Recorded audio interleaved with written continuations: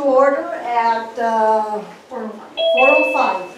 And can you roll call? Can you roll call, Sophie?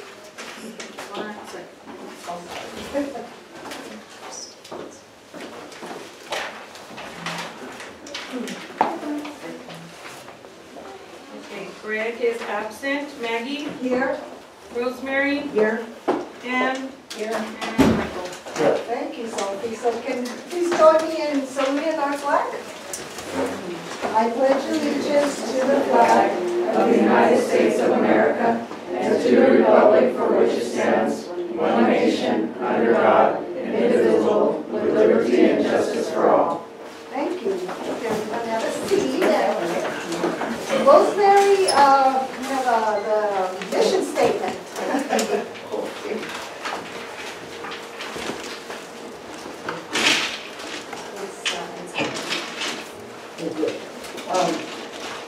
Our mission is to anticipate and provide services to meet the healthcare needs of the people we serve. Thank you, Rosemary. And I want to say ahead of time, this is my conducting meeting, first time, Vice President, and I appreciate your patience as we get through the agenda. And I want to say welcome to Dennis Darnayou, our Mayor of Soledad. Welcome, former Mayor of Soledad. And welcome to the meeting, and we move on to declaration of conflicts. We don't have any, Madam President, at this moment, and no issues that will create a conflict. Okay, thank you. Okay.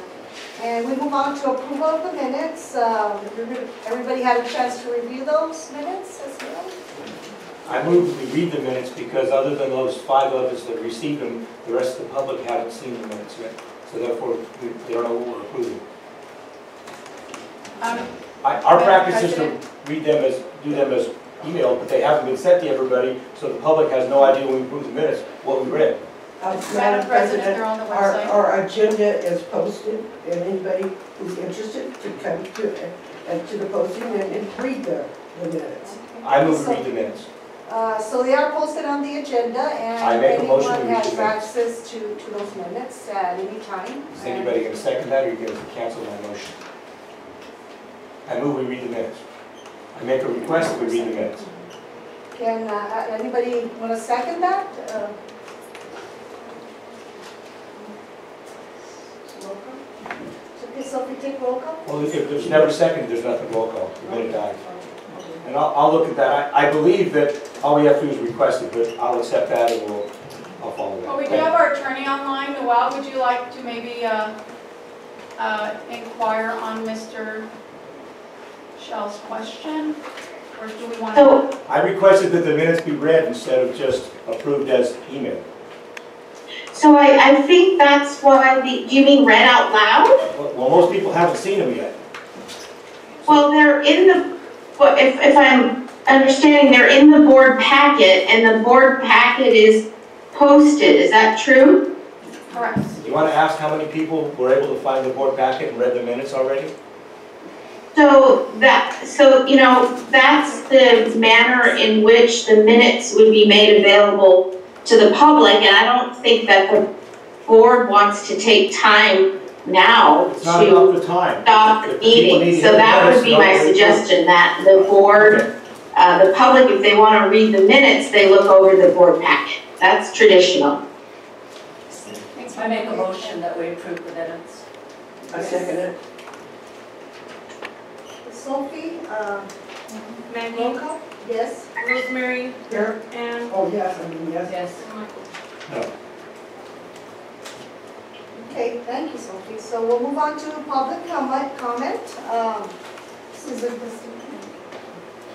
The public comment. Members of the public are welcome to participate in the meeting of the board. When the board president recognizes a member of the public for oral comment, such comment shall be 3 minutes or less at the discretion of the president. Comments of public will be accepted during the public comment portion of the agenda only. No action or comments will be taken by the board on matters not on the agenda. Hello everyone, my name is Alejandra Gutierrez. I've been known actually more for Ellie around here. I've been here for the past 28 years, and just want to say that, just want to tell the district thank you for these 28 years that I have the opportunity to give to my community. And this is actually, I want to let you guys know that my last day is April 7th. I'm no longer going to work here. I'm sorry. The reason, some points that took me to this tragedy, I don't think I was able to get to this point. But I had an incident with Ida in the lab. She was giving a little round to somebody when one of the blood carrier that carries the blood was there with me, and he mentioned to Ida, "Oh, you have such a hardworking employer here. I think she deserves a raise." And I thank her for acknowledging me, but I didn't like Ida's answer. Ida told him, "Well, next time you come, bring your check so you can give me, so we can give her the raise." I'm sorry, but that's unprofessional. I mean, you don't have to have so many degrees for not to talk to that person. She could have at least turned around and say, "You know what, thank you, I appreciate that. Evaluations are coming up, I could look into that." I've been working here 28 years, I've never gone into my boss's office to offer a raise. I've been here, I work hard. Never. You guys might think I'm crying, but it is hard to leave this place. I don't know how the other co-workers feel, but I'm devastated because there's no need. We don't need a bachelor's, we don't need a degree to act like human beings. We do not need, we work ourselves. Also, sometimes she tells the girls, she has said it, you guys want to get paid more, you guys need to go back to school. I understand. Maybe she had the opportunity to go to school. She doesn't know how many of us cannot go all the way to college. I'm trying my best to get my kids into college, get them graduated. But the reason I'm here is because I don't want to leave without having my other co-workers feel the way I feel. So I just want to let you guys know how I feel. And that there's no need for it. And you know me for many years. You know, there's a lot of people that know me. Ms. Romelli's family knows me for many years. And believe me, if I earn what I have right now, it's not a lot. Yeah, I probably deserve a little bit more. But I never thought I had to get to this point where I have to be humiliated by telling me that I need to get somebody else's paycheck to give me a raise. Okay? Just want to let you guys know that. Thank you.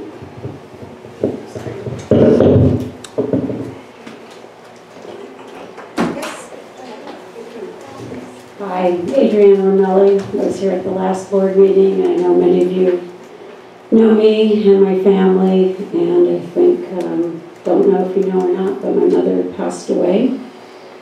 And it's very difficult to be here because when Lizetta and I and Dave leave right after this presentation, we're going to my mother's rosary.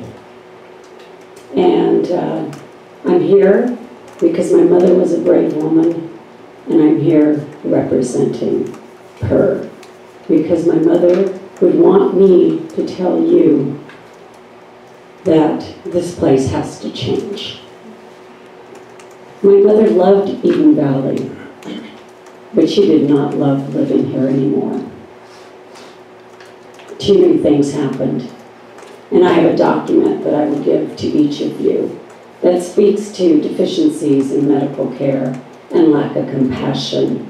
And it's incredibly interesting what the prior woman said, because I have heard from staff members who have worked here for years and years, who shared with me during the most difficult times of their work, how they are not getting paid like other people who are coming here. There is some inequities that are occurring that are terrible to your staff who's worked here a long time. I know of one staff member who made decision to resign, but was offered a salary that matched where he was going to go. And he felt insulted that he was offered it after being here for so many years, and he left. Good for him. There are so many workers that were here that loved Eden Valley that now are working somewhere else, and good for those nursing homes in this valley, because they got the best of the best.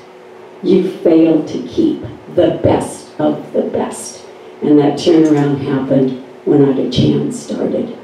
That's where we saw all of this happening. But at the end of the day, I can't accept responsibility in solo, because you as board members are ultimately responsible for what happens at Eden Valley. You had Steve Pruitt, who was really good, and I think he got away with that as board members because he knew what he was doing. So I strongly suggest you find someone who knows health care and you let them guide all of you, including Ida. Eden Valley can get back to where it needs to be. I have faith in that. It was for this community. I had both parents here. Both died from being at Eden Valley.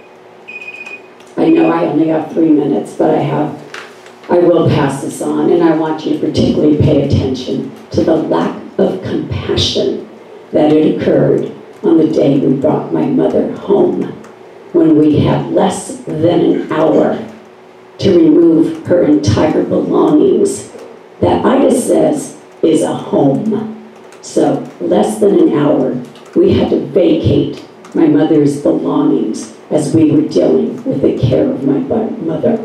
How insulting to my mom and how damaging to our emotional health. And then I was blamed by your head nurse for taking the medication and blamed that I didn't give a 3-day notice. I didn't know you had to give a 3-day notice to someone who's going on to hospice care. We were emotionally damaged by all of you at this table. And I want you to hang on to that.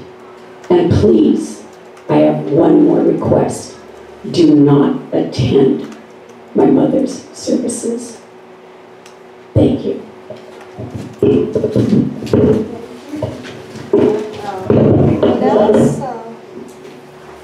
Anyone else? Public comment? Hello, my name is Junior Nuno, and I'm a longtime resident here. I'm a former city council member in King City, and what I see is going on right here is exactly what we dealt with. And I'm a little confused and a little disappointed. Actually, a little confused and a lot disappointed. That first, you're having a meeting in here where you're exposing a lot of patients, and there's patients outside. So one is, I think you need to all rethink this. This is not the appropriate place to hold this. Because if people want to come outside, one is if they're thinking about should I or should I not go into a clinic. That's one. You're holding them back from doing that. The other thing is, I couldn't find the agenda. I couldn't find the minutes, so I don't know what you guys are approved on the minutes. Okay, me as a city council member down in King City, I had the agenda. I had the minutes. Even if I forced myself in there to get it, I can't find anything. I can't find your guys' last 2 years' budget that was approved. I can't find your last 2 years' actual budget that was made. The actuals, I'm totally confused. And if this needs to be public, it's not. The attorney's online. She knows where this is heading, and this is very troubling for you guys. And again, long-time residents here, I am very disappointed. I've seen this place built, and what I'm hearing now, I am totally disappointed. And you guys either need to resign and get new people in here or good people in here to run this place. Because this is not acceptable, not for me, not for anybody else, and especially for all those patients out there waiting. That's all I have to say. And I am going to request that, where do I start? Getting the last 2 years' budget. the last 2 years' actual budget, the last 2 years' actual expenditures, where do I start? Who do I talk to? And then, what's the next budget? What's the next year's budget you guys are talking about? I hear it was supposed to be in September. I have yet to see anything. So I'm either totally lost, or I don't know where I'm looking for, or somebody please guide me. Somebody, one of you guys please tell me where to look at this. Good afternoon, everyone. I am actually here in support of our CEO. I feel like our staff have not been given a fair opportunity to share how we really feel. I am a current employee, and I have worked here for about 3 years, most of with IDA. And I'm very disappointed and saddened to see what has been recorded, published, and directed to our CEO. Based on information that has been recently published, there's a lot of misinformation and a serious lack of appropriate attempts to work with the district and staff progressively. More directly, there was a claim of a hostile work environment here. This has been proven to be false, as there are no valid claims of a hostile work environment. Ms. Lopez-Chan's ability to run the district has also been questioned due to her lack of experience in healthcare. Well, I've been in healthcare for 15 years, and in my experience, I work for another local community healthcare organization. I've had 5 different CEOs, all of whom come from a business and finance background. And they all thrived in their roles because ultimately this is a business, and that's what's expected of CEOs, to run a business. It's not expected that our CEO performs patient care or makes care-based decisions without consulting with the staff who are in those particular roles designated to make those decisions. Honestly, I am here hoping that we can all just start to work together with staff, our board, and our community to bring forth solutions, and so that everyone can have a better understanding of what our actual challenges are and help us strategize for the future.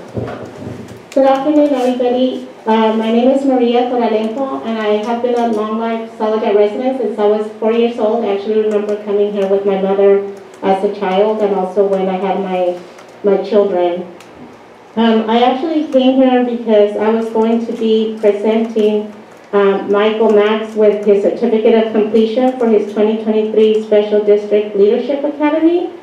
That's an academy, and I just wanted to give him kudos for taking the initiative to take this class on his own accord, where he learns governance foundations, setting directions, community leadership, board's role in human resources, and board's role in finance and fiscal accountability.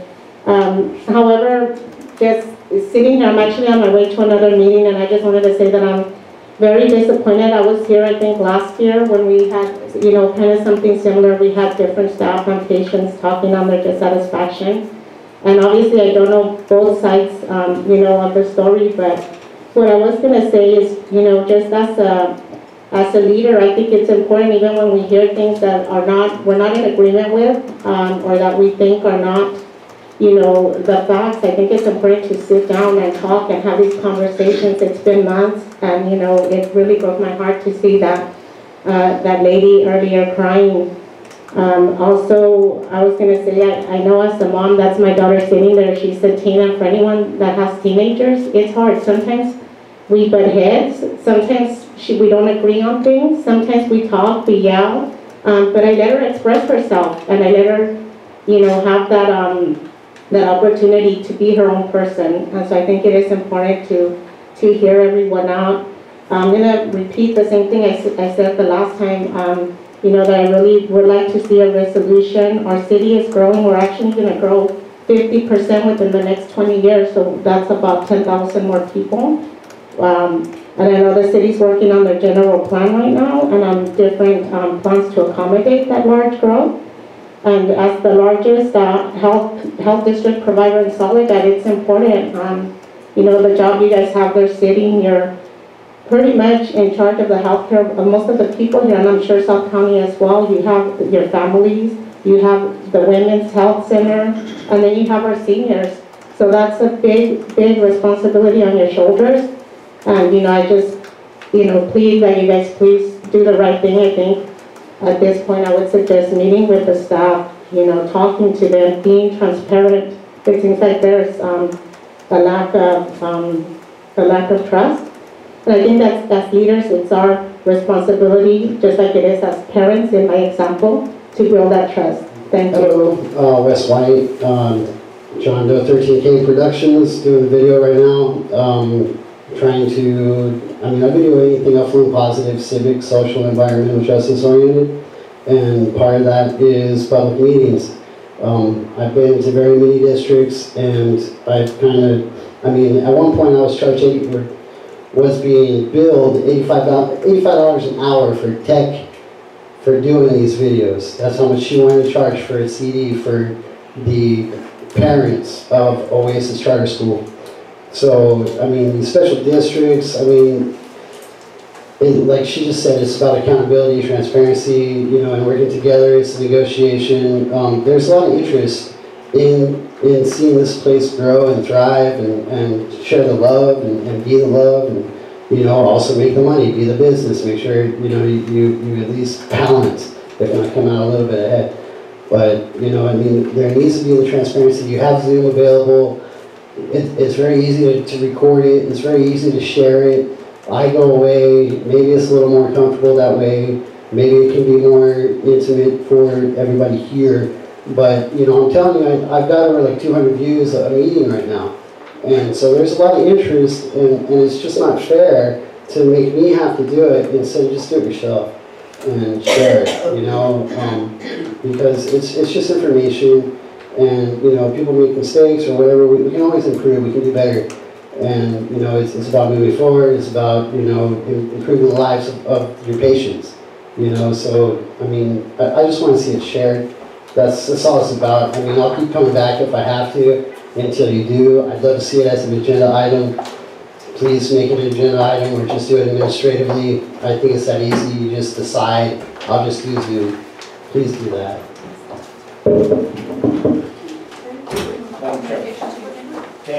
To answer Maria's, thank you, Maria. I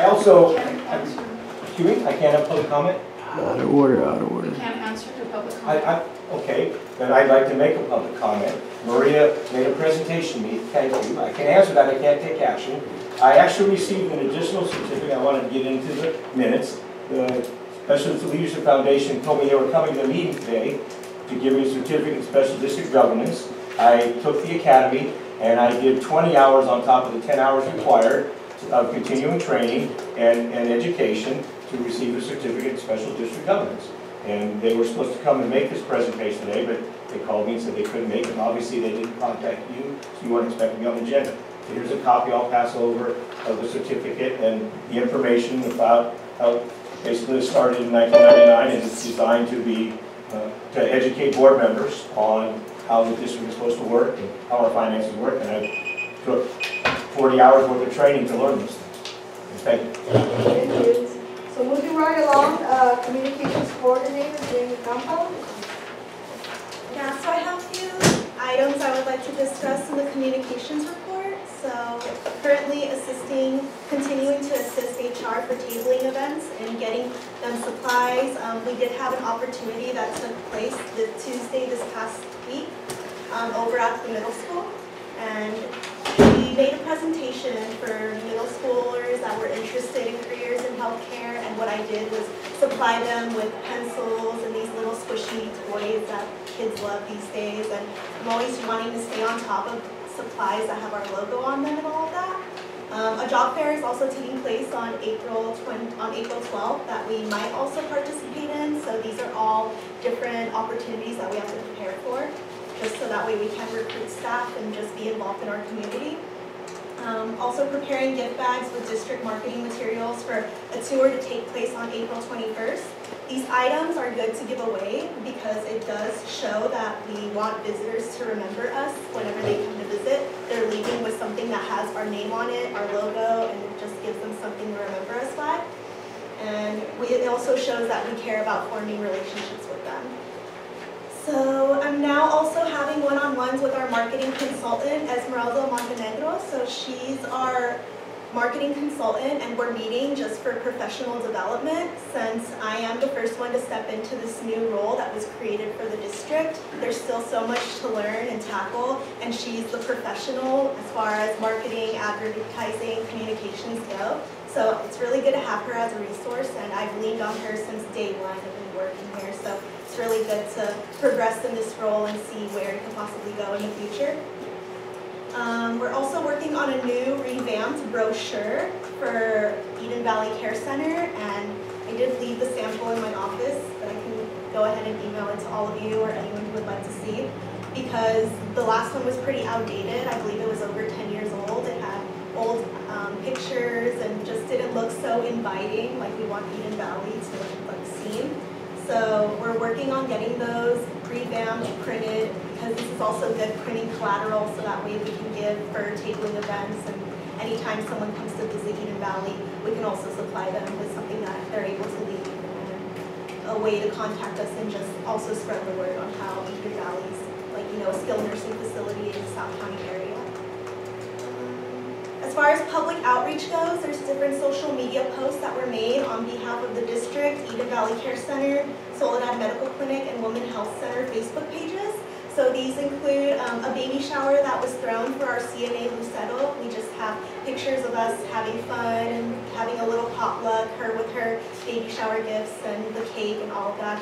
She's worked with us for so long, and we always want to, you know, congratulate them on big milestones like that. So that was posted to Eden Valley's Facebook page. We also promoted our video that was made for our 75th anniversary celebration event that took place at the Soledad Historical Society. That was made by our marketing consultant, and she did a really good job with that. I believe it was shown at our last board meeting, so that went onto our Facebook page, and we're also trying to get that onto our website. Our maintenance team also helped the Soledad Rotary Club with their reverse draw event, so we wanted to show that we're there helping our community and other organizations that are here in Soledad.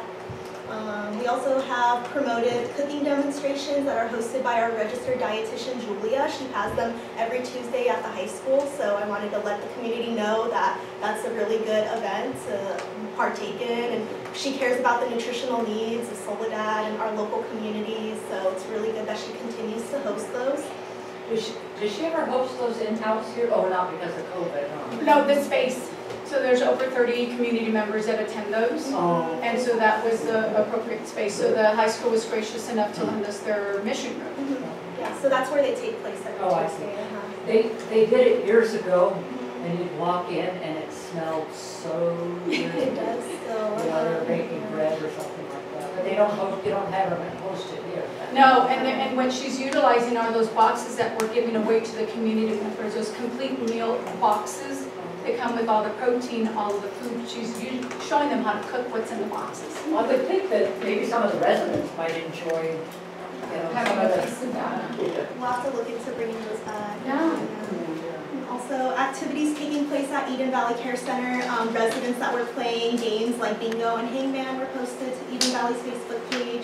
Lucy Pritt being recognized as our Soledad Medical Clinic Employee of the Year. And today is actually National Doctors Day, and that was publicized both online on our Facebook page, but also through Constant Contact, and that's our email blast platform.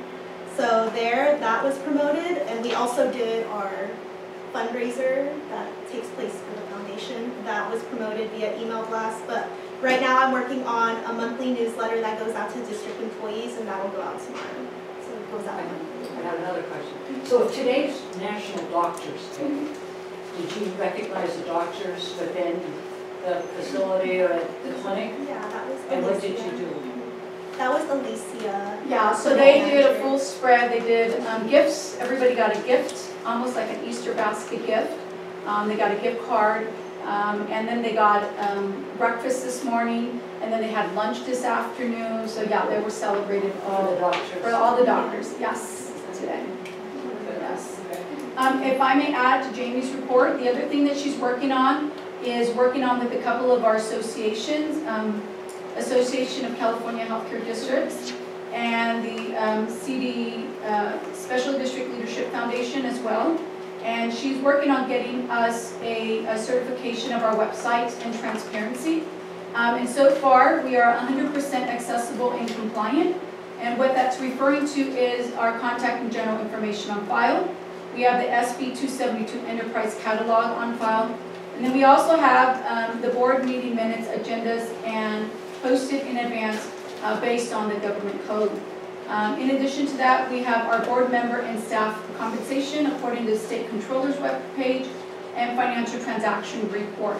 So she has worked on that, and she's actually going to work on getting the certification, which we should see here in the next month or so as well. And also, with our marketing consultant, we did and everybody has a newspaper in front of you. If you don't, I have a stack right here. This newspaper article of Dr. Esteva.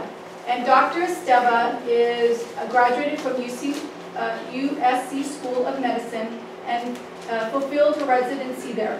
She has worked for the Natividad Hospital since 2015. So this is our partnership with Natividad Hospital to bring our OBGYN to the clinic. She's married and has 2 young children. She says, I'm proud to work with Natividad Hospital and partner with SCHCD to provide specialty services to women from rural areas, she said. The people here are wonderful, and I'm happy to consistently provide a high level of care. SCHCD is honored to have professionals like Dr. Esteva as part of our team, a specialist. She, as well as our team of doctors, are making a difference in keeping our community healthy and thriving. And that was a comment that I gave. So you're going to start seeing other providers that we will acknowledge and showcase over the course of time. So this is number 1 of many. So look out for more. I have 2 questions. One of them, I thought the Women's Health Center was 600B, not 619 Main Street. It listed the address of 619 Main Street.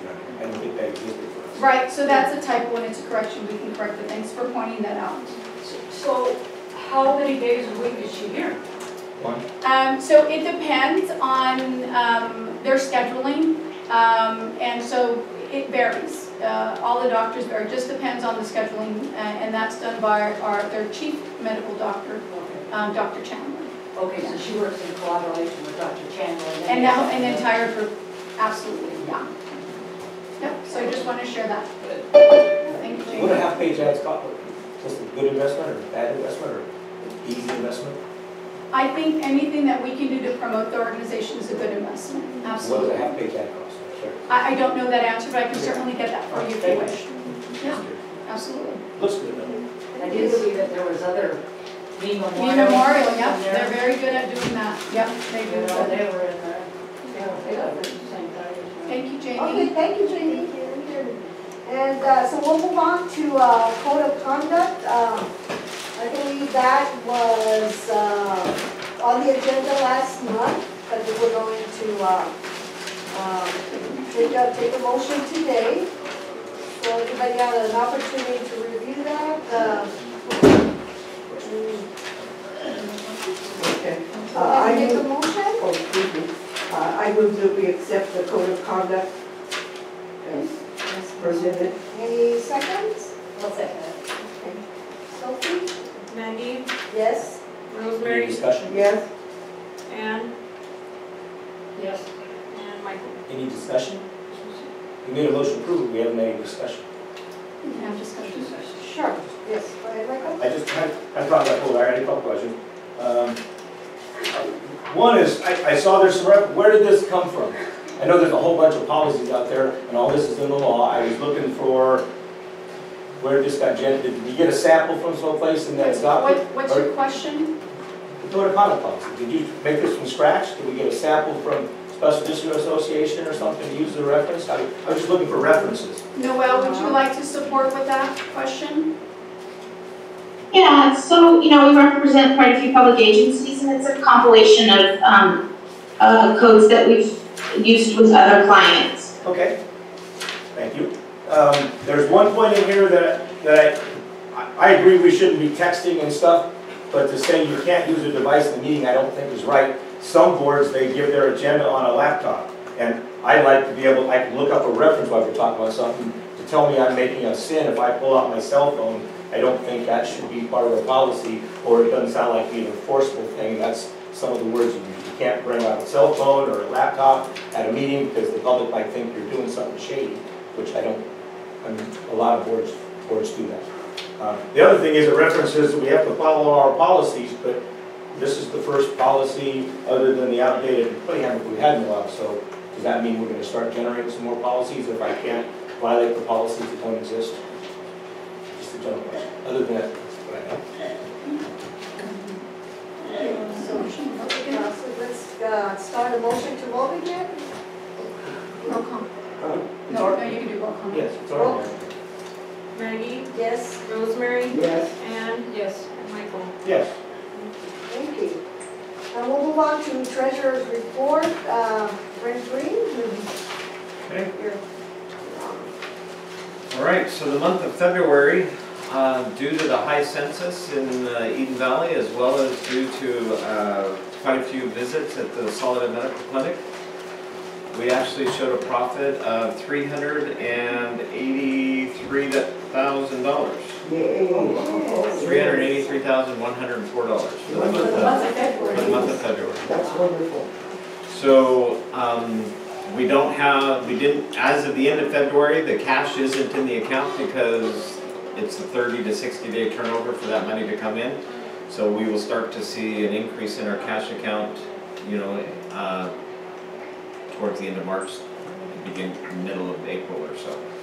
So you'll look at, on page 12 of our packet, you'll see the balance sheet as of February 28, 2023. Our cash and cash equivalents are $1.3 million. Our receivables are $1.7 million. Bringing, as well as inventories and prepaid expenses, our current assets to $3,459,000. So approximately 3.5 million. Our current liabilities, those liabilities that are expected to be paid in the near future, are 2.6. It's always good to have at least a 1-to-1 ratio. A lot of covenants in the bank require 2-to-1. We aren't quite at 2-to-1, but we are getting much closer than we have been for the last year. And then just pointing out, the major liabilities is that estimated third-party settlements. Correct. Yeah. So if you guys would think about that, if you back that out, that would substantially change that liability and reduce it by that amount. So just think about that. So, and that's a change that we're working on now, and pulling that back and really living off our means. Yeah. And not having to take those advancements anymore from Medi-Cal, as it was back done in 2015 to meet financial needs at that moment. We don't want to do that anymore. We want to utilize the funds that we're producing to pay for the bills that we currently have and not utilize prepaid monies. All right, so if you go to page 13, you will see the statement of revenues, expenses, and changes in net assets. For the first time in this fiscal year, remember this is for an 8-month period, July through February. For the first time, our revenues now exceed that of the prior year. So we finally have, turned that corner, and we are generating more revenues than we had in the prior year. Is that because of the census that you had? Primarily the census, that was a big portion of it, and then we also had a very good month at the clinic. So it's a couple of things. One is that we've hired what's called an MDS coordinator in Eden Valley. What that individual does is that they're responsible for really looking at every single claim that's going through and making sure that we are getting the most out of every encounter. And one of the things that you can think about is Medicare and typical insurances will pay you a set amount of dollars. But we were finding that we were leaving so much on the table. And so with the new MDS coordinator, they're able to figure that out. And we, for example, are getting an additional $300 per encounter. So when you say leaving on the table? Which means is that we had an opportunity to charge that fee, but we were not doing it because we were not including those codes in appropriately. Can you go back and do that? The short answer is yes, the long answer, it depends. It depends because there's only a small window of time where you can do this. Yeah. Is she gonna do that? Not at this moment, that's not a plan, but I mean, that's certainly something that we can take a look at. Right now, it's just, we're doing it moving forward. Yeah. So you'll notice our contractual adjustments are down from the prior year as well. So our net revenues are $945,000 higher than the prior fiscal year. Now our other operating revenues are down about $568,000, but as I've explained in prior meetings, the reason for that is the COVID monies that we were receiving in the prior year that are not available in the current year. So operating expenses, we are at $9,517,000 as compared to $8,617,000 the year before. And we'll go through some of the detail in a couple pages on that. But our operating income after depreciation is a loss of $817,000, and then our non-operating revenues are $221,000, leaving an increase or a net decrease of $596,000. So prior month that was $383,000 higher. So we have a couple more months like the month of February, we'll be breaking. What's March look like? About the same, if not better. As in February? Okay. Census is still up then? It's 52 today. We only have one bed. How many beds are there? We are approved for 59. And so what we will be doing to make room for more residents is converting those rooms back to doubles or singles. And that will allow us more opportunity to have more residents. So right now we're at 52. 52. So we're at 99% of our capacity. And 26 of those, and Brent would like to hear this, 27 of those are Medicare. Okay. Do we have to keep a percentage of them empty for Medicare? We don't. Okay, then towards the bottom of the page 13, you will see right above the other items, you'll see a summary of income by operation. This is the first time that Eden Valley has been positive. So we are now at 155,000 positive for the year. The clinic and women's health center is still showing a loss, but is making signs of improvement. It's at $202,000 loss. And then the district, those are just district-wide expenses that have to be covered by Eden Valley as well as the clinic. We're showing the expenditures there at $548,000. Okay, so ideally, we would like Eden Valley to be able to cover half of that, so at least $275,000. So we're getting close as far as Eden Valley. We still have ways to go for the clinic and the women's health center to break even. Okay. What kind of things are you talking about? There are district expenses that are a lot more than our expenses than, say, the women's clinic or the Eden Valley. The district-wide expenses are for administration expenses that we have personnel that deal with both the clinic as well as Eden Valley. Some of our maintenance salaries are in there. Our human resource salaries are in there. Payroll, those type of things. Okay. Taxes? The property taxes are revenues that come in that help offset those expenses. Yes. Okay. If you go to page 14, you'll see a breakdown of our cash, where the cash is residing, and the majority of that is sitting at First Capital Bank. We have $321,000 rounded at Mechanics Bank. Our accounts receivable, this is where the really good news for Eden Valley, you'll see accounts receivable at $963,000. The year before we were at $416,000, and that's because of the census. That's the money that we have been receiving during the month of March and will receive in the month of April. Okay.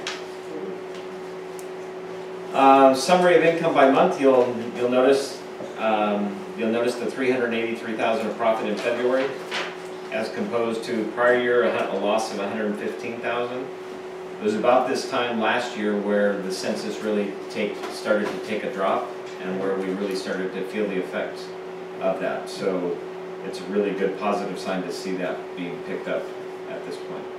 Well, and we can't forget what happened the last 2 years. We have COVID, and probably during that time we had COVID in the building. And that was hard. Yeah. And then down at the bottom of page 14, your gross revenues by type, you have your clinic salaries at the top, and then you have the bottom 4 are Eden Valley not salaries, these are revenues. And then the bottom 4 are your revenues for Eden Valley.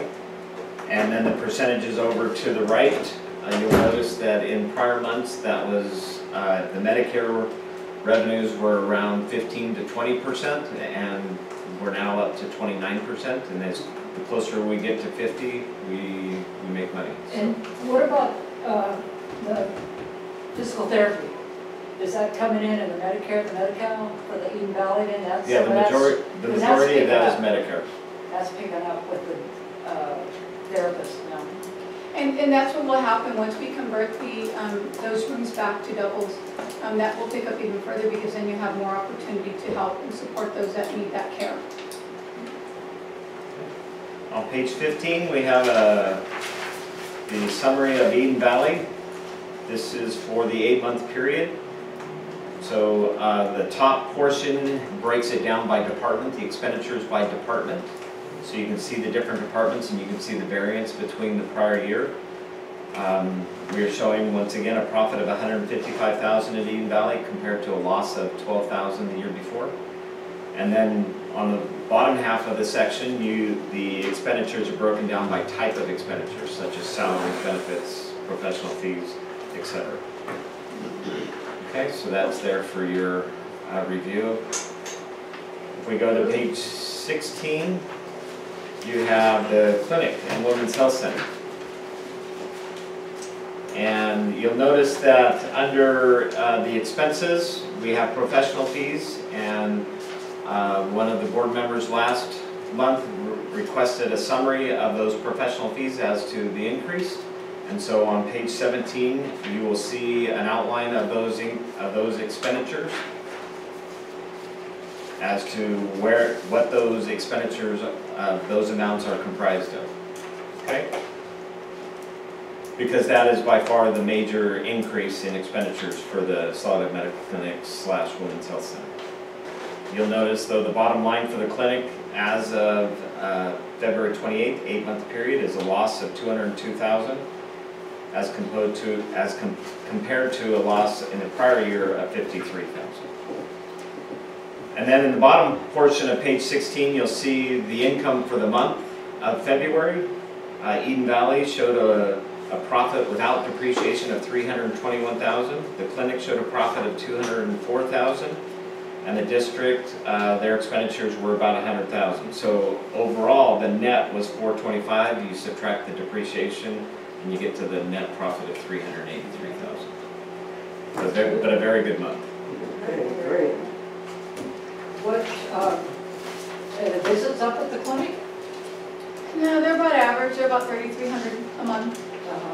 Yeah, so that's actually kind of been on a little decline, to be honest with you. What do you attribute the positive numbers with? The clinic. I get it with Eden Valley, but what again, we hired a new business office manager who specializes in billing of this type. So it's really keeping an eye on those encounters and making sure that every opportunity that we have is that we're billing appropriately to the best of the extent that we can that's allowable. And so that, and just, everybody kind of being on the same page and telling the same story across the board, that's also made a difference.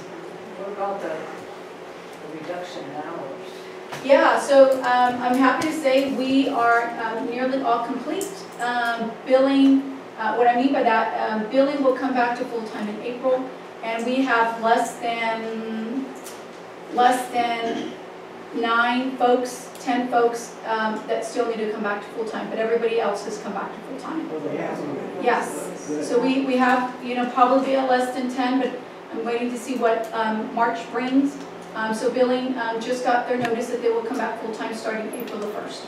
Yeah, so we have a few medical assistants I think we have left. We have referrals left, but everybody else, we started slowly bringing them back over time. Yeah, so this has been going on for several months. Oh, Yeah. is everybody aware of that? We do tell them, but I mean, we do have meetings. We have meetings all the time, and we can certainly tell them again. Are you sharing with them these positive numbers? We did, yeah, we did. We had a team meeting and we shared with everyone, letting them know what was going on. I did want to share before Brent went on really quickly. We did get our election cost for the 2008 election. Where does that come into play? It's due in April. We received the invoice this month in March on the 15th, and that total cost was for $27,333.50 is what we're going to owe, which is equivalent to registered voters for this election was $8,622, and the cost per registered voter was $303.17. You said from 2008, is that a misspeak or does it go that far back? November 8th, Oh, you 2022. said, I thought you said 2008, sorry. Thank you. So when that gets that expensive. What was the number again? Absolutely. So the total amount due is $27,334.50. And how many voters? 8,622, which was a cost per registered voter of $3.17. So when you do that, where will that will be a district expense? Yes. $30,000 roughly? Due in next month. Okay. And then beginning on page 18 is your, I was asked to present the budget summary. And so I have, I believe the budget still needs to go before the board for approval. Yeah, so this is for review for this month, and we're taking back suggestions and ideas. But here's one that we are presenting to the board for approval with the plan to present one to the board in the next coming month. So this is for you guys to review, and if there's any comments and suggestions to Brent and I, please let us know and we can try to make those accommodations and changes. But this is for your review at this moment. Okay? And I'm open to any suggestions as to presentation to make it more readable for you. I mean, I know we accountants think differently than a lot of different people. So it's a lot of numbers, but if there's anything I can do to make this more presentable and readable to you, just let me know. Okay? Okay. So, the breakdown of every item. Yeah, take a look at that and let us know what you guys all think, and we can do that. And we'll bring you back to a vote in the next month. Okay. Thank you for doing that. Yeah. Thank you, Brent. So the goal is the next month we bring it to a vote and have a public meeting, because one of the pain in the butt parts about the budget is the code says that the public can ask questions about every line item. And you don't just give them 15 minutes or 3 minutes, they can ask questions about everything. So, motion to approve the financial statement, please the motion. I move we accept the financial statement as reported. I'll second it. Maggie? Yes. Rosemary? Yes. And Michael? No. Thank you, Mr. Green. Thank you. Thank you, Brian. Okay, we're going to go into closed session, so we have to excuse everybody. So we're going into closed session, next item on the agenda. So we have to excuse everybody. So Madam Chair, can I just interrupt real quick before you go into closed session? Yes. Yes. So I'm gonna zoom off the closed session because I'm not needed in that matter. And then Ida, maybe if you can text me, I'll zoom back in when you come back to open. Yep. And then I wanted to make sure, in case any of the public leaves, the gentleman who asked for some budgets, is he still in the room? Yes. Yes. So I would ask, because it sounds like you've got a public records request, so I would ask that after the meeting, you talk to the board clerk and give her what it is that you're looking for, so that the district can work on responding to that. Does that make sense? Yes, who is the clerk? Pardon me? I'm sorry. I got it answered. Okay. You got, okay. And then the gentleman who had a hard time finding the website, is he still in the room? No. Yes. No. That was him, that was him. Same individual. Oh, that's it. Okay, so I just Googled Soledad Community Healthcare District and it should pop right out for you. The problem is we have several sites that still pop up when you Google, they still pop up. And that's a complication. Yeah, so you could try. I just wanted to throw that out there. Okay, so I'm gonna zoom off now. Before you dismiss her, the item says we're gonna have a conference with legal counsel, anticipated litigation. How can you have a conference with legal counsel if she's not here? And we Because can't she's talk. not our legal counsel in this matter. We have a separate legal counsel who will be. Thank you. That's good. Correct. Thank you. Correct. Okay. Thank you. Let me know when you want me back on. Thank you, Noel. All right, sure. We got a little information, there's a lot of questions. Yeah, we have several legal counsels. She's only one of them. Okay. Thank you, everyone. I'll ask this real quick, because there's no conflict of interest because of employee, family? No, it's the conflict comes when you're doing the budget. Oh. And because they're specifically approving certain budgetary line items that pertain to their conflict. Oh, and okay. because we did not approve a budget today, there is no conflict. Okay, and you know, for example, Maggie's daughter? Yep, and that's It's why, not and that conflict. hasn't been observed yet, and it hasn't been, council still wants their opportunity to review that and determine if that's even a conflict. Oh. So that hasn't been done. Okay. Yeah. Did you guys take any Okay, action or? No action. So just No. information? Okay. Yeah, management had asked me to address the board, specifically to explain a resolution that we're putting in front of you for this meeting. And what I would like to do is basically, I want to be very respectful of your time. I know you're a busy board, you have a lot of business to cover. So what I would ask that be done is if maybe Sophie or someone can arrange to supplement or put in front of you the revised resolution so you can maybe glance at it while I'm talking. Yes, Is we that have, possible? we have a copy of that, Jeff. Okay, so it's the one that's got the yellow highlights in it? Yes, correct. Okay, very good, thank you. So for the board, my name is Jeff Chang. I'm a partner in the law firm of Best & Krieger. We provide general outside counsel to the district, and I in particular am a 40-year employee benefits specialist at the firm, probably one of the most senior members in terms of doing retirement plan work. From time to time, the district and management consult with me on retirement plan issues, and I overheard you referring to the 403B plan, and I guess I was the person responsible for analyzing the problems with that plan. And I can give you a little bit of good news in the sense that I can tell you that after about a year or so of sitting with the IRS in a rather lengthy mail queue, they have reviewed your 403B submission that we submitted back in December of 2021. It's been over a year. And my understanding is they're in the process of approving our request for a compliance statement.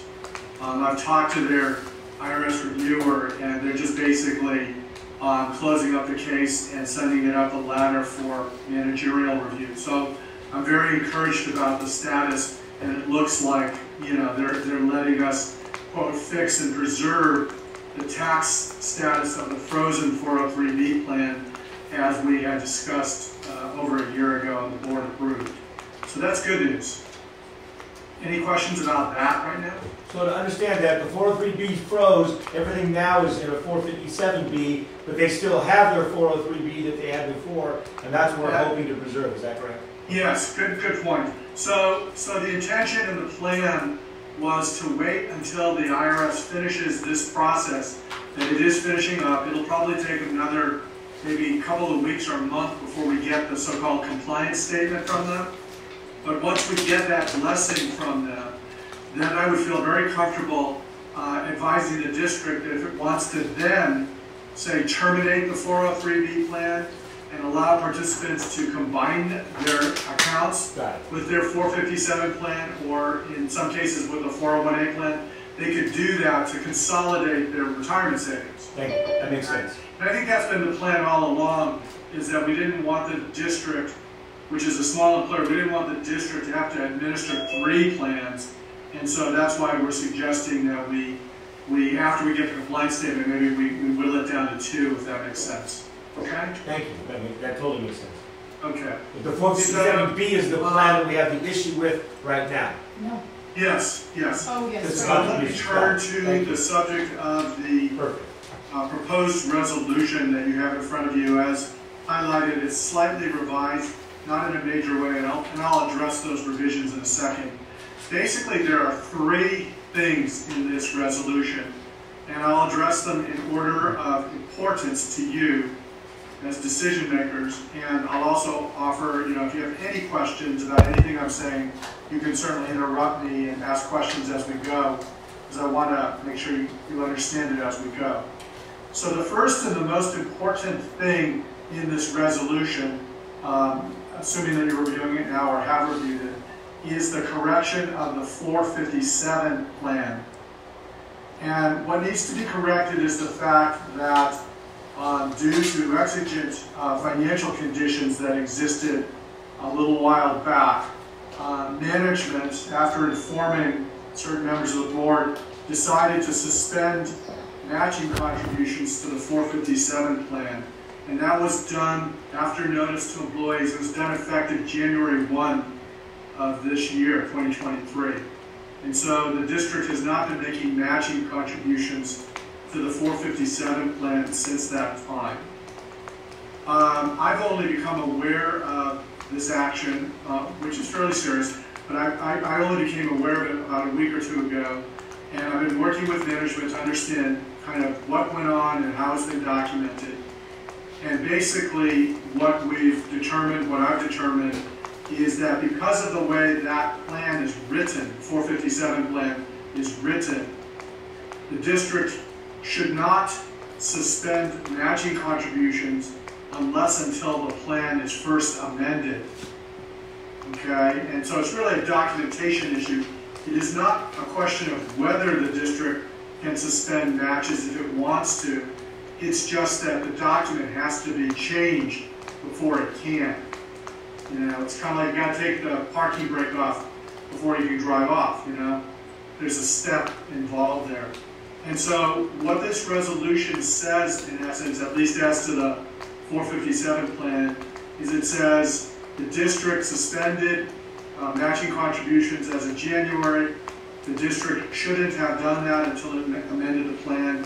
And it's basically getting authorization from the board to basically fix this problem. And the way the problem gets fixed very quickly is that because we suspended contributions at a time we could not, the district will have to make up for those matching contributions back to January, number 1. It'll have to put in a little bit, very little, of lost earnings. As you know, the stock markets and investments haven't done very well. And then, as part of this resolution, management is asking for authority to properly amend the 457 plan so that we can temporarily suspend matches until such time as management and the board decides it wants to resume them for budgetary reasons. And so basically that would be the correction of what's going on with the 457 plan, and would ultimately allow the district to temporarily suspend matching contributions until management and the board decide otherwise. Do you folks have any questions about that aspect of it, or what I put in the resolution? So it's 3 steps. Yes. Put it back, amend, and then actually take action to stop. That's right. That's right. And again, the district and the board will have authority, and management will be talking to you about whether and when you can and should resume making matching contributions. I mean, those are financial considerations and budgetary considerations that are beyond me. But obviously, I think you folks are much better informed about those aspects than I am. I'm just basically taking my cue that management has made a determination that needs to be done, okay? And it can be done, it's just the way it was done was maybe not correct, okay? I have a question. Yes. If it's reenacted or whatever, Do we have to make it retroactive, the earning, you know, the matching, and that, you do, you would make it retroactive? Yes, like he says, it's a process, so Okay. in order to correct the process, then you would have to do that. Maybe talk a little bit about, Jeff, the overpayments that we're analyzing right now.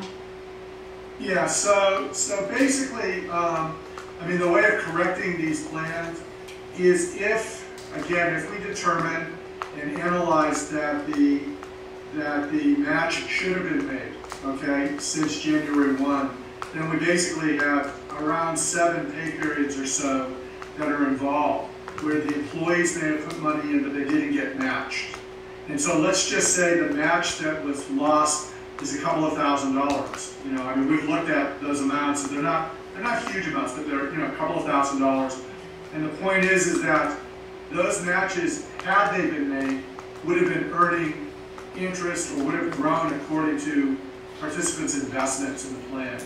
And so there is a mechanism through the IRS to correct the fact that people lost out on those earnings. You know, to make them whole, we would want to give them the match plus the time value of the money, right? When it wasn't in the plan.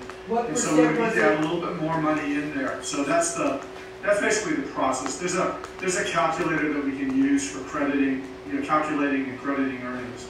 I guess what I'm referring to, Jeff, pardon me, what I'm referring to, Jeff, is we overpaid the employees. And that's the documentation that we're getting to you right now, is we're doing that calculation. So there was a time frame that we overpaid our employees. When? During this time. So we've overpaid them. In 22? And 21? This is recent. This is January just February. January. We stopped making matching contributions. How does that get them overpaid? Because there was a period of time that we overpaid them their matching contributions. And that's what, So we made the matching contributions that we weren't supposed to make. above and beyond. And so we're doing the They were supposed to calculation. get $100 and we gave them 110, for example. And sometimes it was double. So we're doing the math right now. How does that apply to the contributions we stopped giving? I'm talking two different things. You want to explain that? Yeah, so I mean, the basic concept is that the district needs to follow the terms of its plans. Mm-hmm. And so if the plans say that you contribute this amount of a match, if you over-contribute, then there is a mechanism whereby you can get credit for those over-contributions, and you can offset them against under-contributions. So when did we over-contribute? I thought we stopped contributing was the problem. So this plan's been in effect, has it been about a year now, Jeff, I think now? Yes. So it's been about that period of time. So in 2022, we made some over-contributions. I don't want to say exact though, Approximately. but a year, approximately about a year. And then in January 1st, when we stopped making contributions, we under-contributed.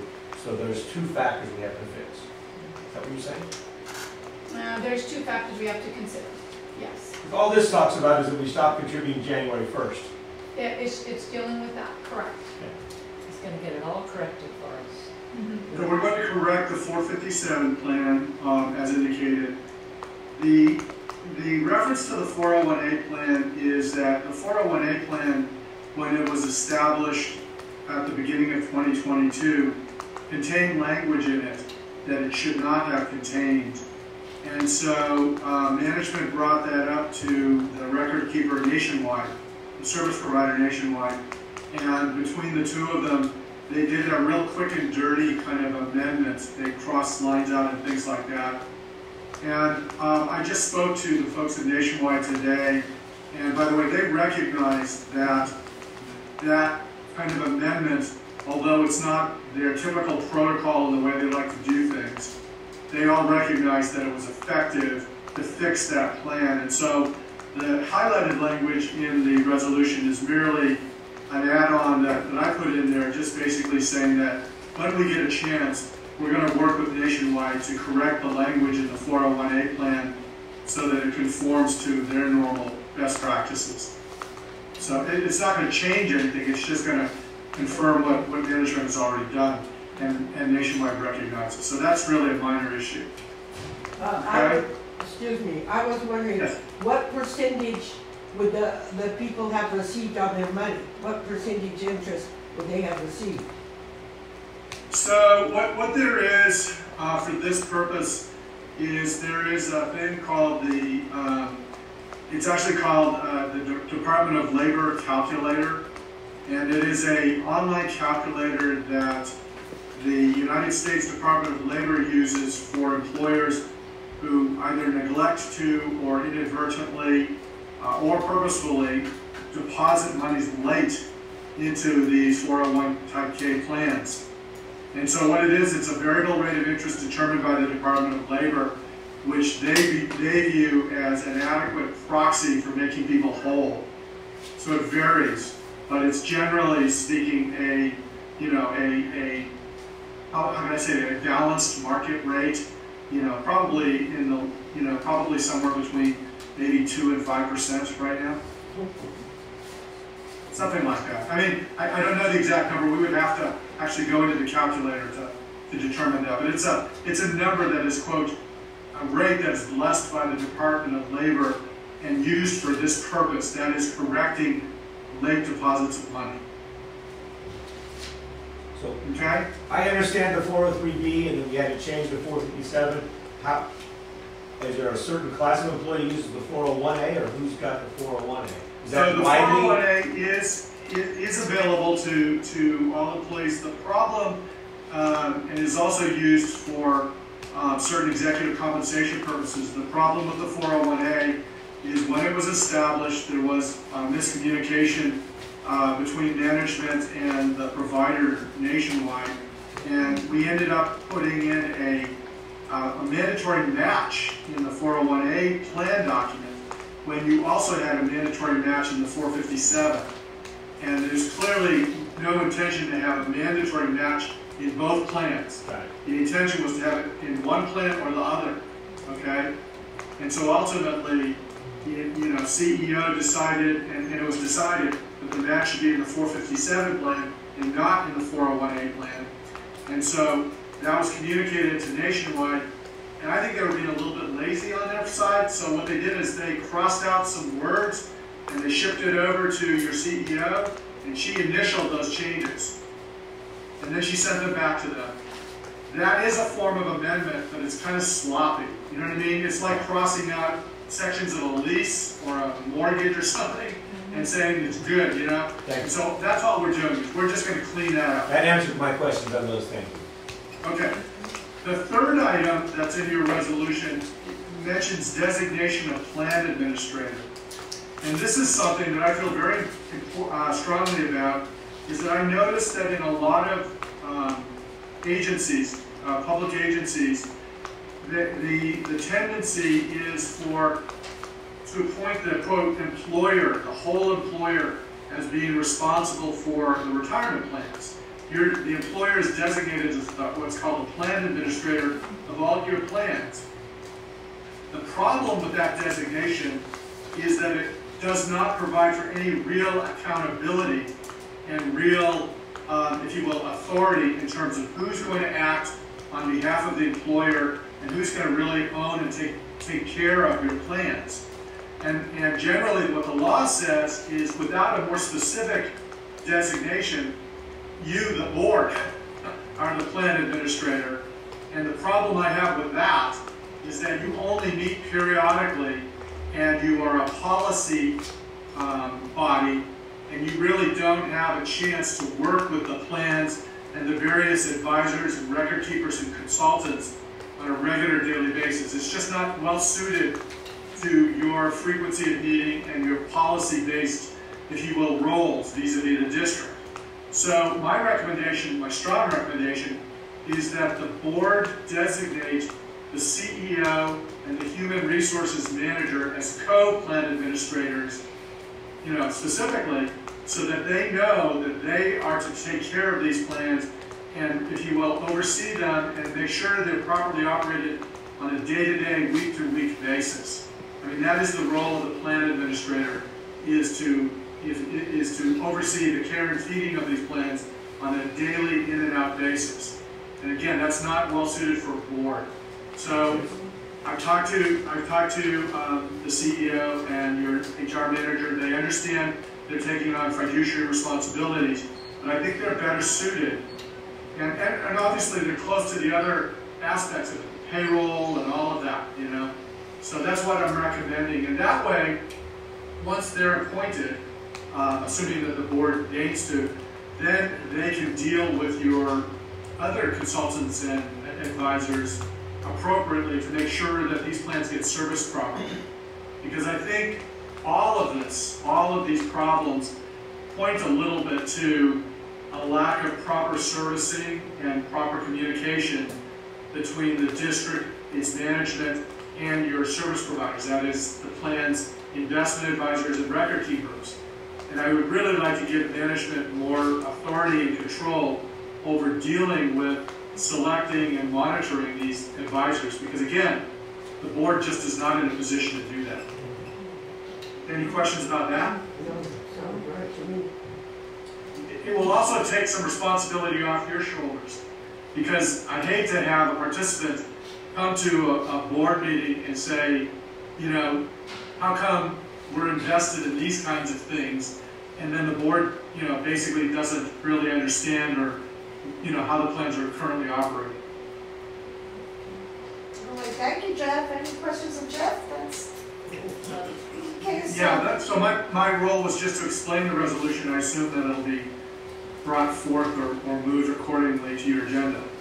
Any other questions? So just because the plan administrators or the board is still fiduciarily responsible to make sure they're asking the right questions and that they're looking at that, and the administrator doesn't say, I'm going to stop making contributions, the board has to say, you know, we need to stop making contributions, and then he gives the authority. Yeah, your point's well taken. So there are certain things that we call set law responsibilities, like whether to have a plan, whether to change the plan, whether to stop making contributions, when to start them, that are reserved to the board. Okay, those are real fundamental amendment issues. But, okay, maintaining the plan and whether you're going to use the Chevron dealer or Midas or whatever Tire Pros to maintain your plan, that would devolve to the plan administrators. And I think that's appropriate because that makes sense. Thank you. That is very, very clear, and thank you very much. That does make sense. okay, so we're going to take board action. Approve resolution 2023-02, correction of the 457B plan and designation of new plan administrator. Motion? I don't think we're ready to approve the whole plan, but I think we've got some facts. We obviously, by law, we have to put that money back and fix the contribution we took out. And we need to establish the plan administrator. But at least according to the minutes, when I was here and before I was here, the board has never discussed stopping contributions. I even came to a meeting and said, we're going to stop making contributions. At least it wasn't in the minutes of a board meeting. I didn't come to the meeting. That's right. So the board did not decide to stop making contributions. And that's something we need to talk about, because right now the employees not getting their contributions. The board is accountable to those people because they didn't get their contributions, because the board has to authorize stopping making those payments. And the board didn't even know it until you announced we were stopping them. And now we realize they were stopped improperly. So we don't have a choice but to put money back and to give a plan administrator. Now we need to look at the finances and the budget and say, wow, should we stop those contributions? We've never had that discussion. We need to take action if we want to correct and put this back into place. And I think that's what he's asking for today. Okay. Is giving us that ability. I thought I read it talked about the fact it gave authority to stop the contributions in the future. I think we need to put the money back, and we need to amend it to give the authority to it and assign the plan administrators, but we need to take separate action to stop the contribution. I think first we have to designate the administrator. Then we address those issues that you discussed. Is that right? But there's several things. That's why I'm making sure that this resolution does a lot of things. I was looking for that IRS employee compliance. So, is it member Schell that I'm talking to? Yes, sir. Yes, sir. Yes, okay. I think, and again, I'm just making a suggestion to the board that you might consider, is I set this up as a plan of action with steps so that it could be broken into its components. And I believe if you refer to the item number 2 under the plan of action, Yes. I think it's on the same page, second page.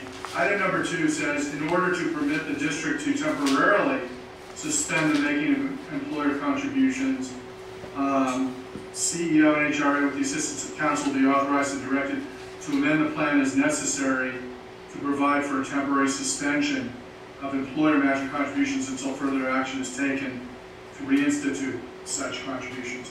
If the board is not willing to authorize a new suspension of contributions, then we can take that out, or we can recommend an amendment to the resolution. The remainder of the resolution would allow us to fix the issues that have already occurred, which is to restore the matching contributions and earnings. But what that would mean is that, depending on how you all want to handle this, is that if it is financially either appropriate or necessary to have suspended these contributions, the board will have to deal with that, at a separate. We don't know it's financially necessary. We haven't had a budget item to compare. We just said we're losing money. We need to make these payments stop, and we haven't evaluated. And the board hasn't discussed it. It was done, and that's what I'm saying. The board's not ready to suspend that yet because the board hasn't even talked about it before. But I do believe we need to fix it. So I move we approve this minus paragraph 2. Is that how we striking paragraph 2? Which, if that's what the board wants to do. I'm saying if I made that recommendation, that would fix the plan, get the administrators, and in the future we could take action, and now we have a way to be able to suspend. That is correct. You know how to do that. But that's saying we're gonna suspend until we take further action. And I'm saying we never authorized suspending to begin with. I thought we didn't. The CEO made a decision to suspend and said, hey, we're going to stop making these payments. It was never discussed at a board meeting. So the board never discussed the impact on the employees and on our budget and plans to make that suspension. And that's our responsibility to oversee and approve those decisions. We never talked about it. That's what I'm saying. So it didn't come to the board. It did go past the president of the board. He's still one of 5 votes. He's not the decision maker. That's where it stood. Well, did the CEO have the direction to make that decision? No, the CEO talked to the chairman of the board and said, oh, we have to do this, and they did that. But that's one of 5 votes, so 5 votes didn't vote on suspending the contribution. But I think that the decision was made as the best financial reasons, right? It doesn't matter. It was made, and so now if it's a wrong decision, we made the wrong decision if we authorize it because we're responsible. You're responsible. Yes, sir. If I can just mention, I just want to clarify, the technical aspect of it. I'm not disagreeing that the board has some authority over this. However, the board can also, the resolution of this particular issue is not only one way. I think you have some options. The first option is to say the board does not approve the suspension, the temporary suspension of the match. You can do that. I think another option that the board has, however, is the board at this point can recognize a decision, albeit made by management, by senior management, under exigent circumstances, and you can basically ratify the suspension, and we can approve you can basically approve the suspension either as was done or on an ongoing basis. But in any event, the point is that I don't think it's that you have an obligation to necessarily continue the match into the future. I think that's a third option, I suppose. Agreed. It's a financial decision, and until we look at numbers and make an evaluation, we haven't even had a budget to look at to compare. We just said money's going down, let's stop that contribution. Maybe we should make a cut someplace else, is my point, before we start taking benefit from employees without discussing it. And when you take an employee benefit and the board doesn't vote on it, that's a problem. And the board did not vote to take the employee benefit away. this is the first time we really discussed it, other than saying we did it. So, I would like the resolution to put the money back, get the plant administrators and give the authority to make changes, and we need it at a future time discuss whether we should suspend payments at all or not. That's my point. I'm not in favor of suspending the funds yet because we haven't evaluated it, but we do need to fix everything else. And that was one of the options you gave. Is he able to vote on this? Because No, he has it's the will of the board, so she's calling for board action. He's What's the making will a of the proposal. board? Yeah, how do we, yeah. So go, Well, call for a motion. I move we approve this resolution with the exception of authorizing suspending the contributions now. So that's an option. Does anyone second that motion? Well, what does the CEO recommend? You either need to get a second or it's got to die before we can talk about it. I thought we could talk. It's not an active item until a motion is put. I move. Oh, you made the motion. If somebody So seconds it, if we nobody can talk. seconds and no Then it discussion, dies. then you can then make your own motion to approve as presented. Anybody have second? I'm confused. Rosemary? I'm not sure about suspending the second statement. You're wanting to leave it in? Yeah. Okay, so then. So that motion fails, It so fails, so somebody now else you gets to ask make for a a motion. motion to approve as presented. We have a motion to approve as presented, resolution 2023-02. Motion? I move we accept resolution 2023-2. Do I have a second? I'll second that. Okay, roll call. Maggie? Yes. Rosemary? Yes. Ann? Yes. And Michael? No. Okay. Thank you, Jeff. Appreciate your time and Thank your you, Jeff. explanation. Appreciate your time. That's very educational. Thank you very much. And I need to log off that too. Sorry, Ida. No problem. Thank you, Noel. Have a great rest of your evening. All right, bye-bye, everybody. Thank you. Okay, so we move on to foundation report. Rosemary? Okay, Jamie has been doing a very good job. She got started early on our fundraiser. Our present fundraiser is the quilt. And this time we did something different where she sent out tickets with the letters telling about the quilt and showing pictures of the two quilts. And so she's already been receiving income, and I think she's received something like $3,200 already. And so that's a real good start to that, which will be drawn for on Mother's Day. And anyway, we sent money from the foundation to pay for the mammogram machine. My fingers are out here. $26,000, $26,500 was sent from the foundation to the regular fund here to help pay for the mammogram machine. And this year was something new and different, where we joined the Monterey County, what's it called? Monterey County Gives. Monterey County Gives. And we received an extra $6,500. Everybody is adjusted to your new sleeping patterns now. And I hope everyone's staying dry. It's been rainy. And it looks like this next week we're going to enjoy some sun, some vitamin D. So I'm glad to see that the sun is out. I'm happy to report and to confirm that on March 1st, we got confirmation for final approval of our Oshkosh project. If you guys remember, that was a project for the power outage that was caused through that PG&E event. And this now allows us to go and get our insurance reimbursement, and that is roughly or nearly around $184,000. I just want to compliment Ray, our maintenance supervisor, for just seeing this project through. it took a lot of time and energy, making sure that everything was done appropriately.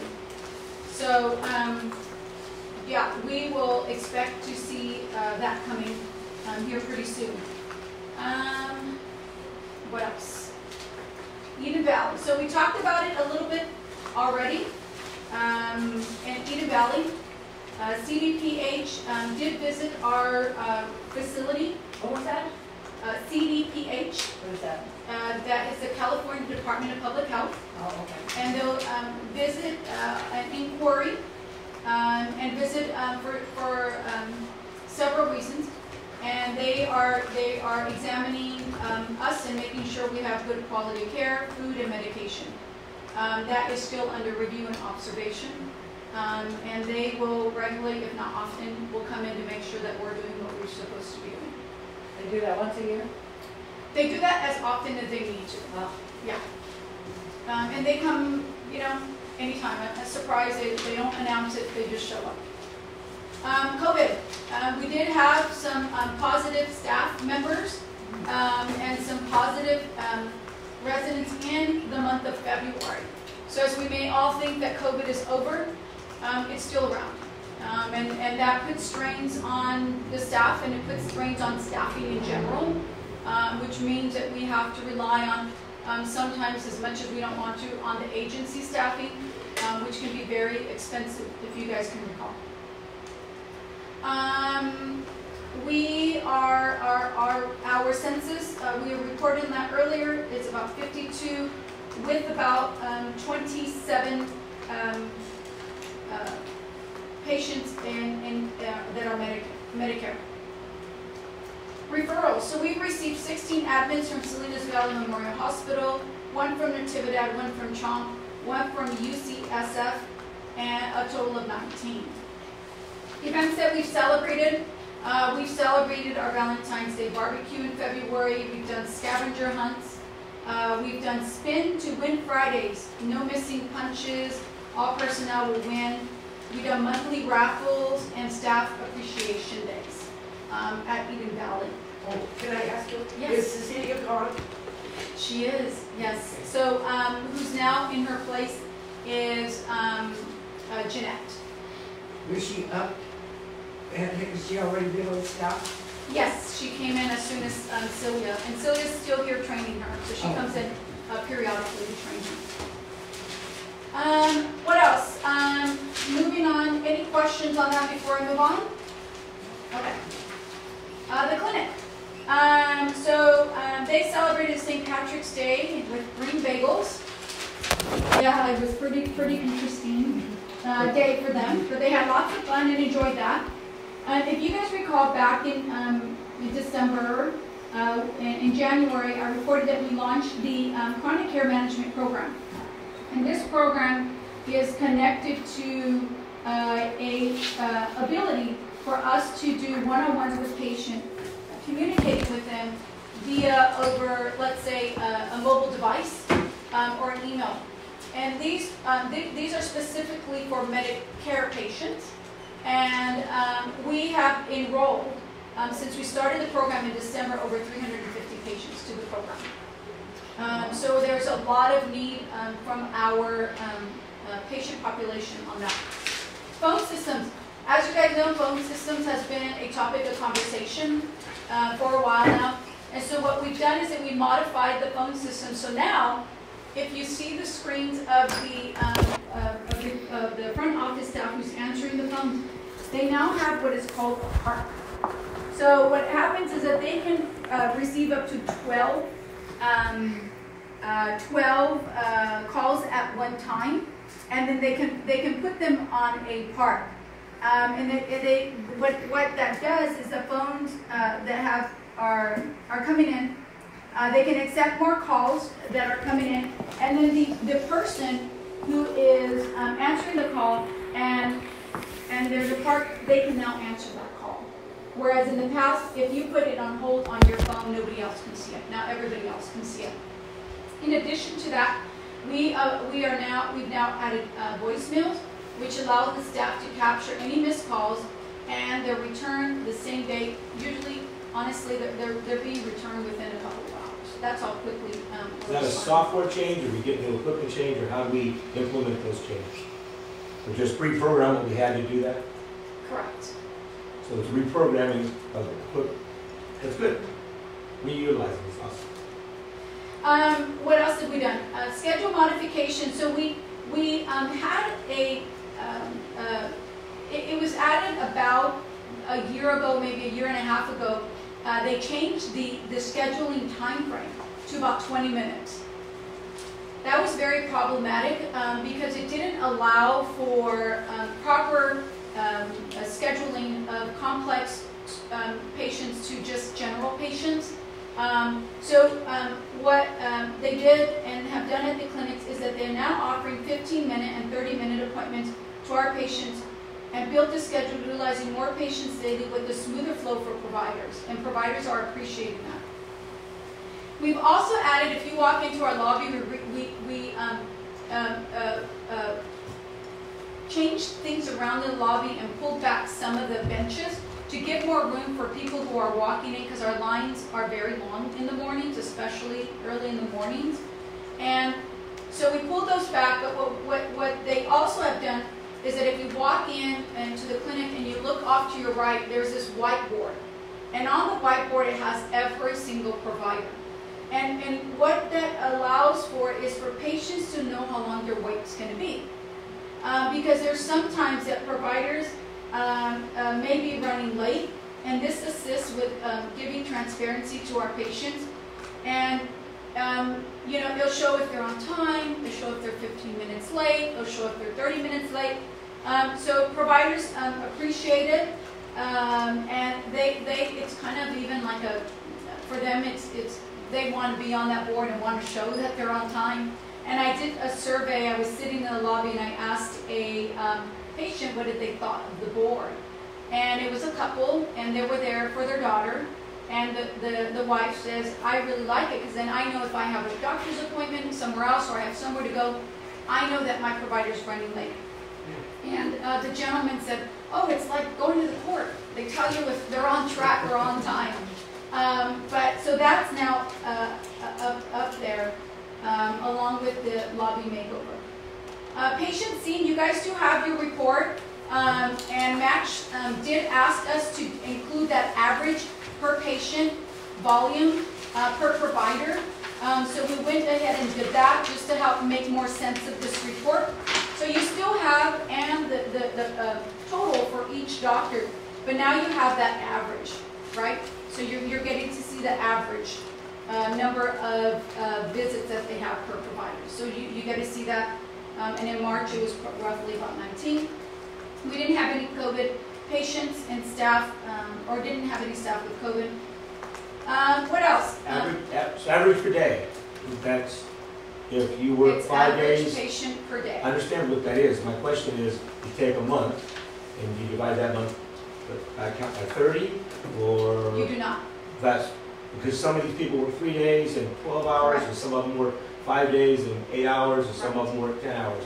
The last time you told me the 10-hour people, 8-hour people all come and leave at the same time, which doesn't make sense. Yeah, it didn't make sense. Okay. So these averages are based on the number of hours out of the month. It's, No. It's calculated. No, they're based on the number of days that the person worked in the month divided by the number of visits that they had, which becomes with the average. So if you're a 10-hour per day person, you should be seeing more patients than an 8-hour per day person. Technically, that is correct. Okay. Yeah. Okay. And you only have 2 of those, and that's Amy and Oscar. So you can take a look at their patterns. Okay? Alrighty. And then coming soon is the Foundation Labs enhancement. That's a new lab in town. That will be in addition to what we currently have is LabCorp. And why is that important is because that is a local opportunity for our patients to get direct access to labs here in our community.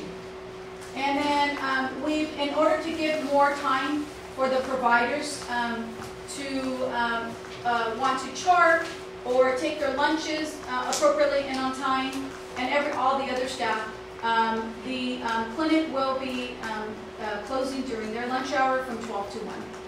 And the Women's Center's been doing it already for some time. But they're still answering the phones, right? That's correct. Yeah, so that answering the phones will continue happening. Are you still having the monthly meetings with the staff?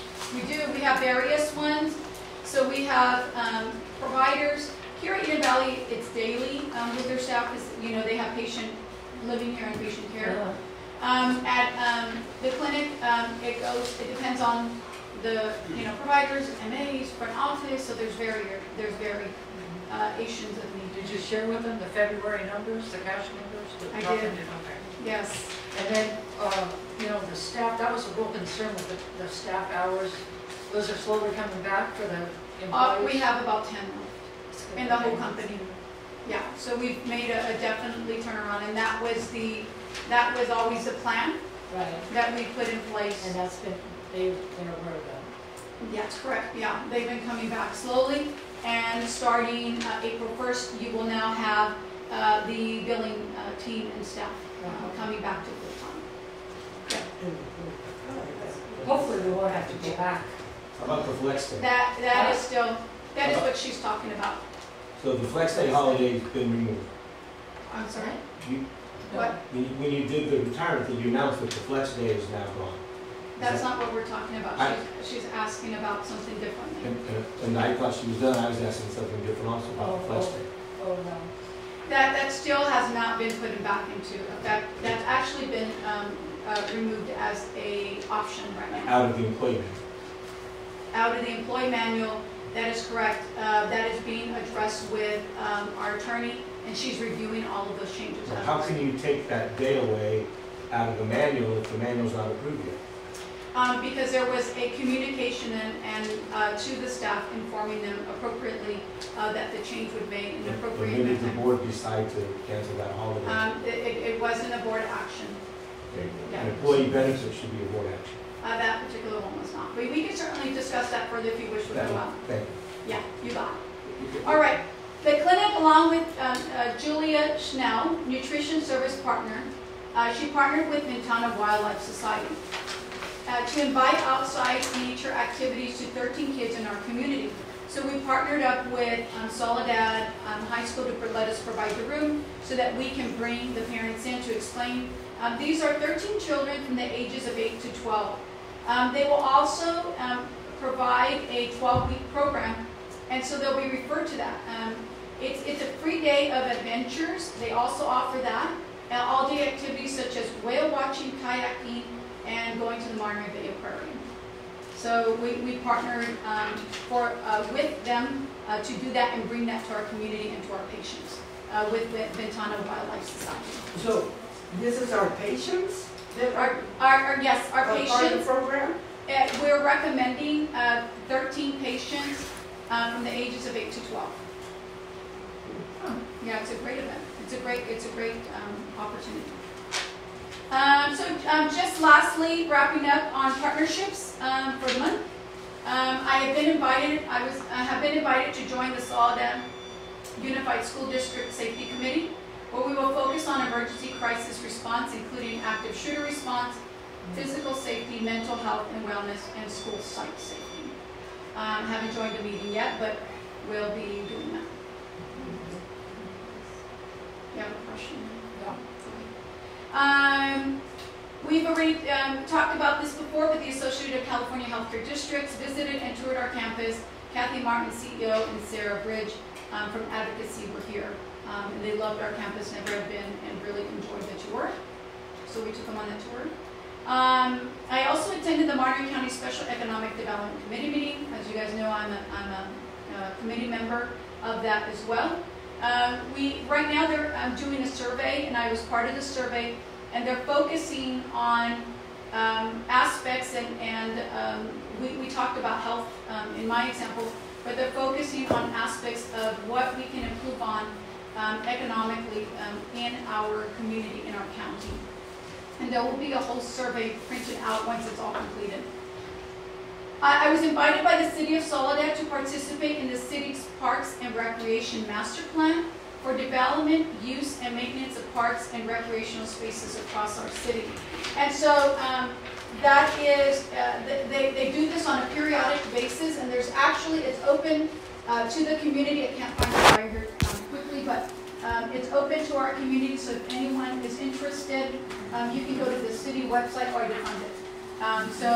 You can go to our city website and find that as well. Yeah. Let's see. And I convened a meeting with Michael Castro, Director of Community Initiative for Community Foundation for Monterey County, and ALCO team from Stanford. Stephen, and I can't pronounce his name, is the Chief Clinic Professor and Director of Stanford Center for Youth, Mental Health, and Wellness.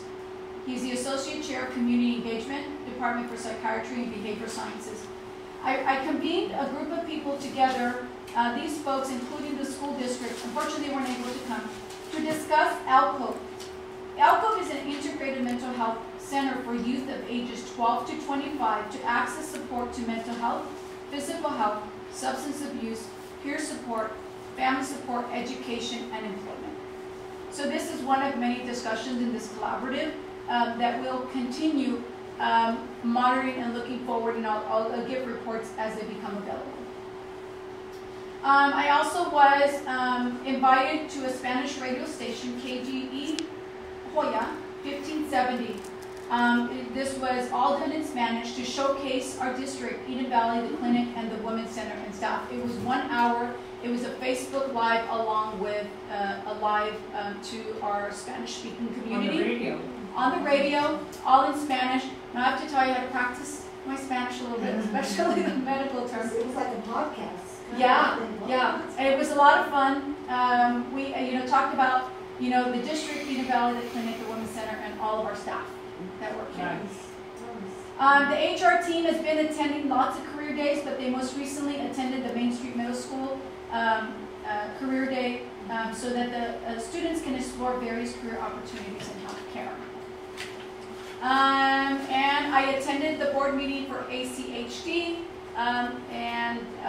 this month, and that's all I have. What are those initials? I'm sorry, I can't keep up with all those initials. Yeah. Association of California Healthcare Districts. Where was that? Sacramento. Yeah. And last but not least, importantly, I leave this so you guys can remember. We do have some years of service to celebrate. Maribel Santa Cruz, she's a medical assistant that works with our OBGYN. In the month of March, she celebrated 1 year with us. We have Nena Gureva. She's a CNA here at Eden Valley. She celebrated 1 year of service with us in March. In February, we had Erica Leon, medical records, who celebrated 15 years of service with us. And we have Lazo Rancho, LBN, here at Eden Valley, who celebrated 5 years of service with us. We have Blanca Reyes, a medical assistant, who celebrated 5 years of service with us. And then our employee of the month for January is Stephanie Estrada. And we're still working on February and March. And we have added some new team members. And again, I invite you just to introduce yourself if you see somebody in the hallways that you don't recognize. But we have added team members, specifically more here at Eden Valley, as a need comes up. Did you ever see in the newspapers where, like, Chomp and SBMH, and they have the different pictures of the years of service? Yeah. If we're going to do that with the providers, that'd be kind of nice. That'd be good. Yeah, I agree, Ann. That's a great idea. That might be a nice thing to do with the years of service. And then the other thing is on another note, I went to the Soledad High School's concert, their band concert, and it was in conjunction with the Monterey County Pops, and it was a nice concert. Oh, you were the one. Yeah, and I don't know if you reach out to the high school, maybe the band put on a performance in the garden. We are on it, and we're already doing that, and our activities coordinator is working on that right now. That'd be nice. Especially now that we're going into our summer months. Yeah, I'd like to know. I'll come to that one too. Absolutely. Yeah. Okay. And any questions? That concludes my report. If you were going to talk about, I thought Greg was going to bring up that we kind of talked a little bit about the letter that the providers wrote back in November that we've never received. But Dr. Jackson emailed to us right before the last board meeting, and I understand that we're researching that letter And the board has never officially received that letter from the providers. It's not what they said, it's that they've addressed an issue back in November, and we haven't even accepted the fact that the provider had an issue to talk about. So that's a personnel. No, it's not a personnel And we'll issue. deal with Yes, this in there's a- closed session, but you can. It's not a closed session yet now. I at least want this in the minutes. Dr. Jackson emailed all of us last month. Here's your copy that Dr. Jackson emailed everybody, and Dr. Jackson sent this letter. We can address it with our attorney, but that's what's been suggested, so.